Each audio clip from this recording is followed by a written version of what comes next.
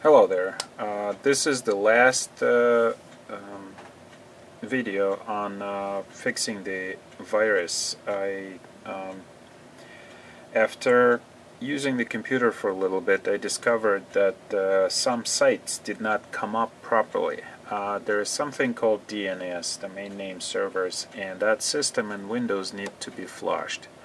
So this is how you do it. You click on Start Programs. This is Windows Vista, but it's same way on Windows 7. It's just you need to search for CMD. You type in CMD, and then you have to right-click on it and run as administrator. Okay, so this one's same way. Programs, accessories, and then command prompt. You right-click on the command prompt and you select Run as administrator. All right. In here, I'm going to be copying and pasting commands. So first command is ipconfig/flush DNS. Alright, the next one is nbtstat. Just paste it. nbtstat-r. Enter. Then -rr, enter. Then let me copy those things.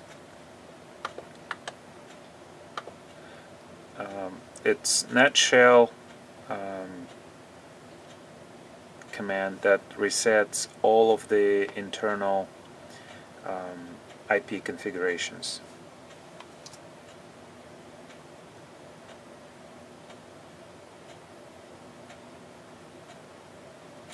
So we'll run through that.